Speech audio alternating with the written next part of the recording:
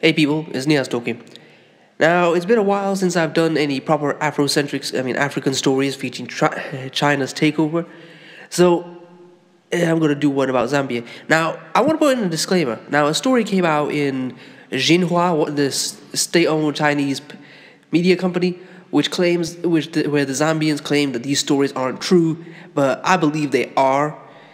Because what's that thing they always say? Don't believe anything until it's been officially denied? That's what I'm going by.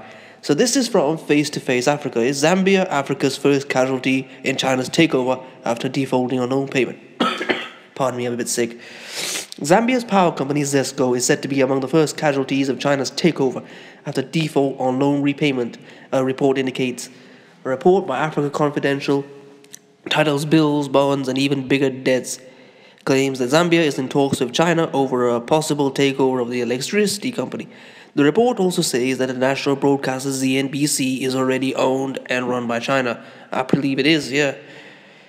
A major worry of the IMF and the US is that China's BRI strategy is first to encourage indebtedness and then to take over strategic national assets when debtors default on repayments.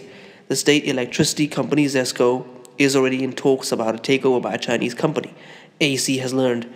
The state-owned TV and radio news channel ZNBC is already Chinese-owned. The long-term outcome would be effective Chinese ownership of the commanding heights of the economy, and potentially the biggest loss of national sovereignty since independence. Now, first off, what the IMF said, look, the IMF and the US are playing the same game. They will make loans they can't pay back, and in return, they want everything. Now, secondly, this is what I've been talking about. Remember my previous videos I talked about full spectrum dominance, military, economic, food, political. This is now the economic. You control the electricity grid. I mean, think about it. Imagine that China wanted to just completely shut down the economy one day. Imagine they had control of the power stations and they could just, using computers, switch them off. The entire economy shuts down. No money transactions. No traffic lights, no nothing. Country's completely gridlocked, broken down. You see what I mean? And that's because they own the power. And the second thing, that the state-owned TV and radio news, ZNBC, is already Chinese-owned. Okay? So they now control the media. So, in Zambia. So imagine this. They can now project images of the Chinese as benevolent good guys, or derogatory images of Zambians as primitive savages. Hey, I mean, if you own it, you can do whatever you want, right? Anyway. Let's go. Zambia is one of the African nations that was in China earlier this week for the China-Africa Summit, and President Edgar Lunga is reported to have gone back home after visiting a number of Chinese companies and after receiving a grant of $30 million for the Lusaka East Multi-Facility Economic Zone Electrification Project. The Africa Confidential report also indicates that a number of projects in Zambia are financed by China, even though the amount of debt has been piling over the years. Since President Edgar Lunga came to power, Zambia has signed off on at least $8 billion in Chinese project finance, over $5 billion. This has not been added to the total because Zambia insists the money has not been disbursed and more large loans are in the pipeline. Yet the finance ministry does not have the capacity inside a state to police, let alone stem all the spending.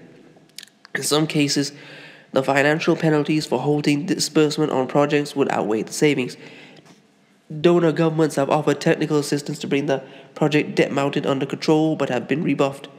However, Zambia's Minister of Energy, Matthew Nukwa, has come out to publish a report stating that such a sale would not go through because it must be vetted by the cabinet.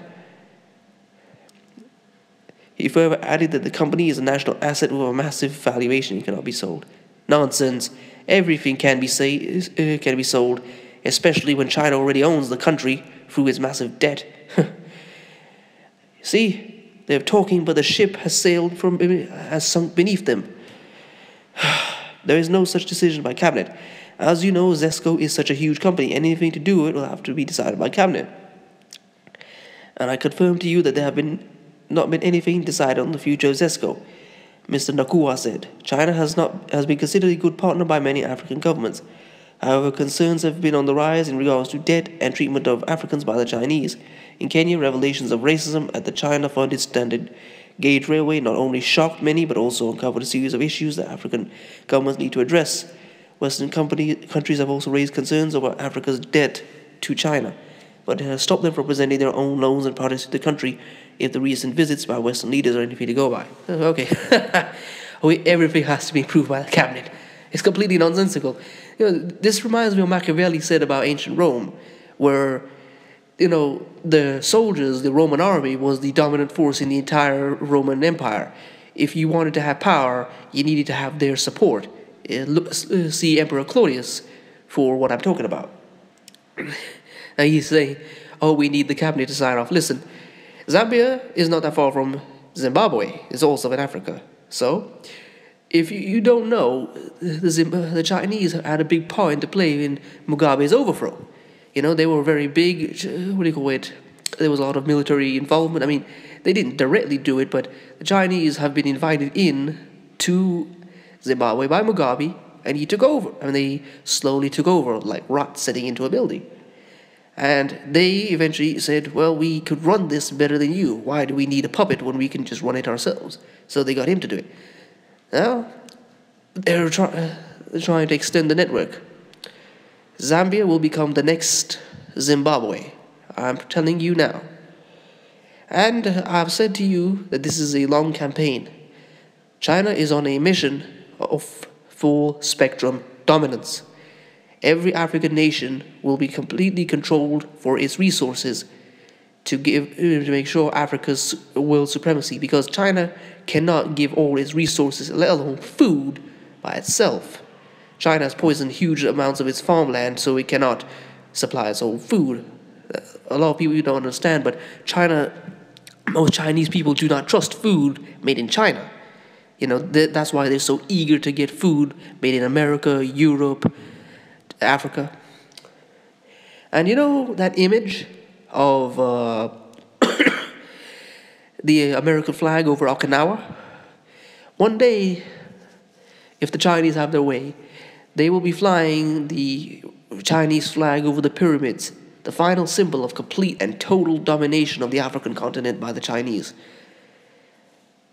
They have to, for those of you, my listeners in Africa, the Chinese must be boycotted, and you must resist the encroachment of the Chinese onto the sovereignty of the African nation. Alright, if you like this commentary, and if you like this video, please comment, rate, share, and subscribe. If you want to support this video, please, my PayPal is in the description. Peace, family.